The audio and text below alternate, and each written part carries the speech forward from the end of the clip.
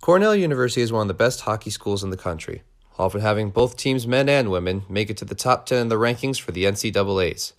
But a couple years ago, Cornell men's hockey recruited a new player, someone who is different and has an accomplishment under his belt already.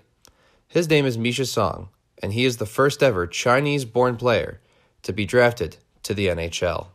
I was growing up, there wasn't a lot of rinks to play at, and there weren't a lot of kids to play with.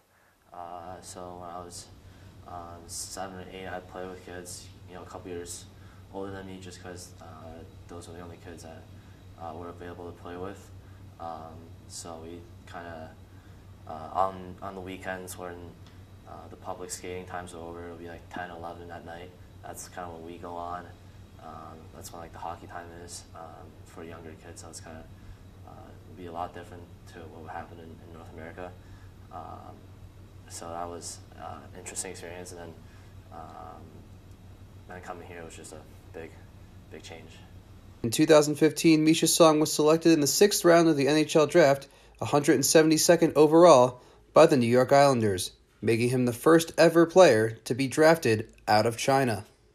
I think it's an honor to be the first one. I think it comes with it a lot of pressure and a considerable amount of expectations that are put on you.